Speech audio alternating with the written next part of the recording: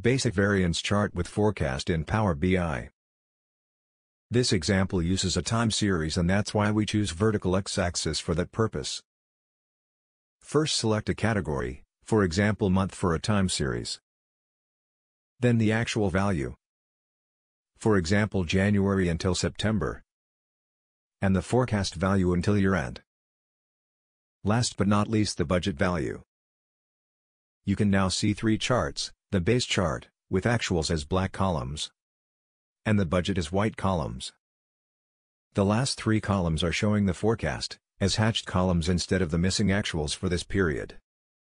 The second chart, above the base chart, is the absolute variance from actual to budget value. The third chart, on the top of the visual, contains the variance in percent, shown as a lollipop chart. If you click on the axis title, the chart will be sorted by variance. Ascending, descending or no sort. If you want to sort by category, you use the standard Power BI sort option. You can find this sorting option by clicking on the three dots, on the top right corner of the visual. In the Visuals settings you will find the menu Chart Render.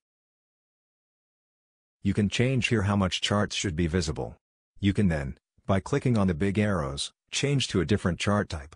The base chart can be changed to the in-bar style, or just display a single lollipop or absolute variance chart.